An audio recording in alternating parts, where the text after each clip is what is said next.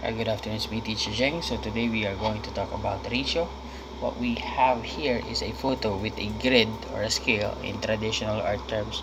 But in my way of teaching kids, I don't usually want the students to measure exactly the photo equals to the paper to enlarge the image. What I tell them is to just create broken lines into a grid section like a 9 dots or a tic-tac-toe, and then after that one, work on the drawing, estimate everything and position it on the paper so they could slowly learn how to evaluate the image.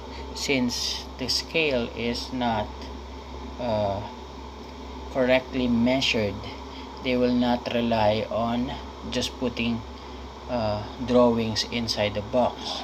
They would still have to learn how to balance and measure the drawing through how they see it. That's the reason why I always post check overall balance on the side of the paper besides the drawing. So the moment they do the broken lines for the grid and then they start sketching or outlining the image, they will still have to look if the image is balanced or not, because the downfall of being uh,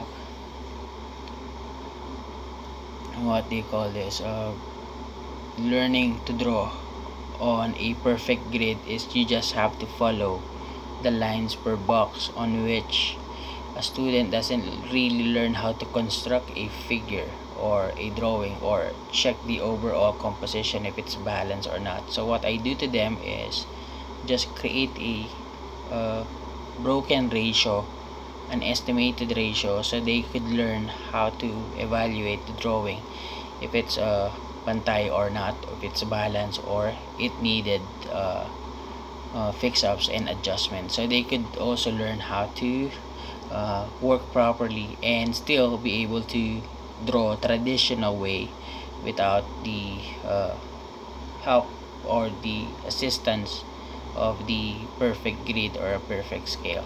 So this is Teacher Jeng. I hope you learned something from us at Studio Angelino. I'll be back tomorrow for another short art tip. May everyone have a wonderful day. Stay at home, stay safe. God bless, love and peace.